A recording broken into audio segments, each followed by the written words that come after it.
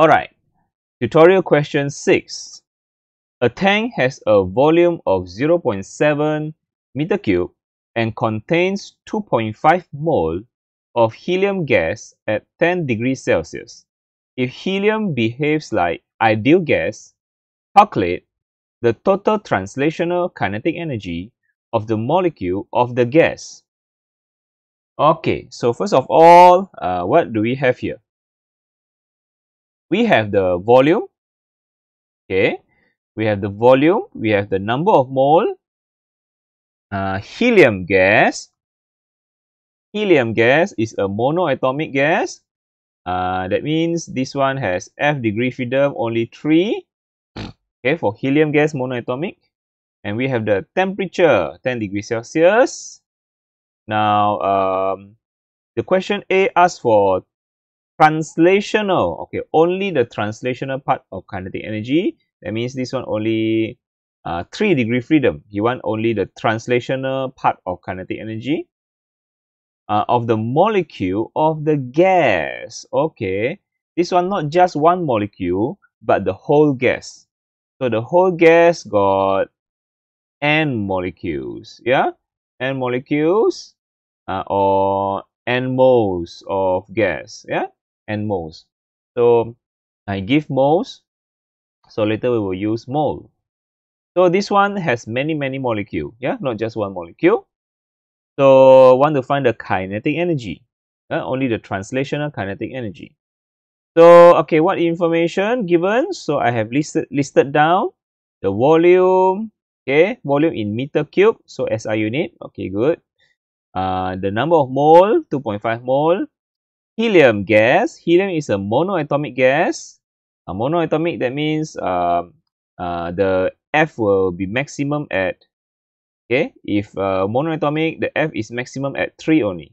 Yeah, the degree of freedom is only maximum at 3. Temperature is 10 degrees Celsius.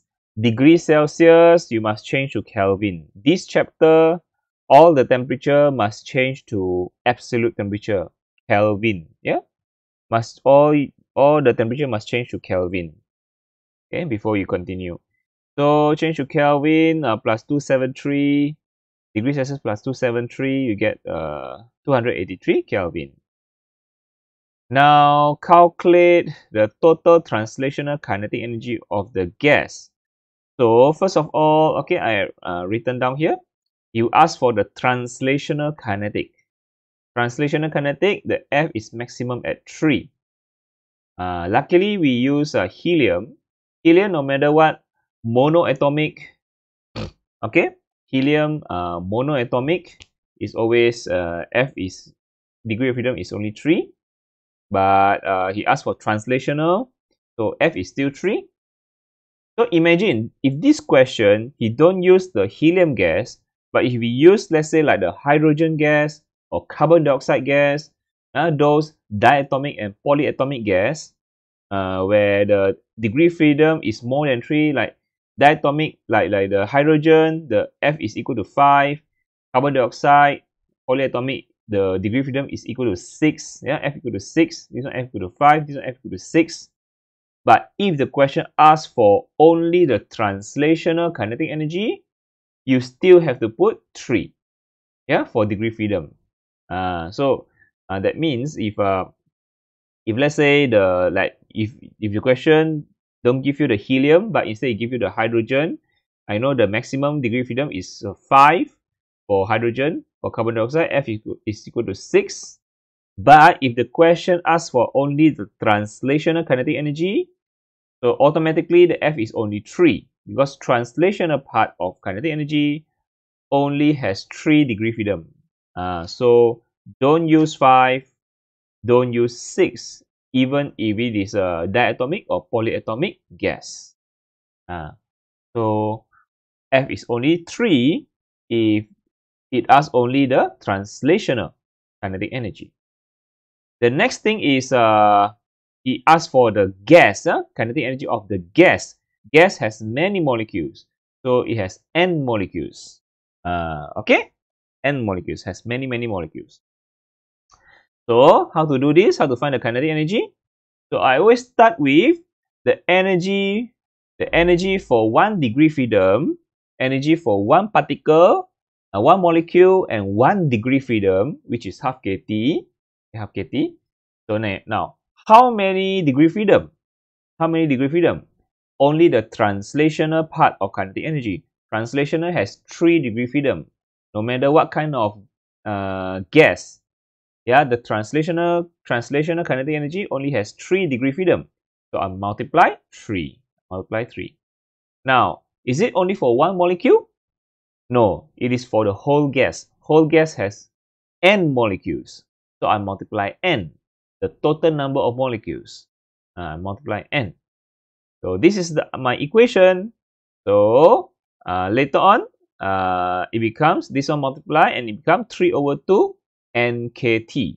Nkt. But do we have the total molecules? The big N? Do we have big N? No. Yeah? We don't have big N. We have the small n, number of mole. We only have number of mole. So we cannot use nkt. So however, nkt can change to nRT. Why? Because both of these, nkt and nRT, both of them, they are the same. They are PV. They are PV. They come from PV. So PV equal to nRT or also equal to nkt. So nRT equal to nkt. So I can change the nkt to nRT. Why I change to nRT? Because I use the number of mole. Yeah, the number of mole is given. N equal to 2.5. So I use this one, nRT, instead of nkt. All right. Okay. So let us substitute the information. 3 over 2 and the number of mole given. Number of mole given is 2.5 mole. Okay, 2.5 mole. And then R, you can find from list of constant the value of R, which is 8.31. And what's the temperature? Temperature must be in Kelvin. This temperature must be in Kelvin, 283. Yeah, this temperature, because only have one single temperature, so we must change to Kelvin. It's 283 Kelvin. Is it correct? Yeah, 283 Kelvin. Now, okay, so let's calculate. And what do we get? Let's calculate and what do we get? 8.82 exponent 3 joule. Yeah, or you can also write as 8.82 kilojoule. Yeah, that's correct. Okay. If you still want to use nkt, also never mind. You just what you have to do is you find the big N first, since we already have the number of mole. So the number of mole multiplied by the Avogadro constant. You take the number of mole 2.5 multiplied by the Avogadro constant 6.02 exponent 23. Then multiply mole, and you multiply the number of mole and the Avogadro constant, you will get the total number of molecules, big N. Then you substitute here, multiply nkt. Then you will get the same answer, 8.82 kilojoule. Okay. Now, okay, better still you just use nRT lah, because since it gives you the number of mole already. So less one job, you just straight away nkt change to nRT. Yeah, because of PV. Just change to nRT, then you straight away substitute and you will get the answer right away. Now the next is he asks for the average molecular kinetic energy. You see the difference between these two questions? The question A asks for total, but for question B asks for average. What's the difference? What's the difference between total and average? Total means has many molecules, yeah, n molecules. But for the average means in a gas, as average, each molecule possesses how much kinetic energy.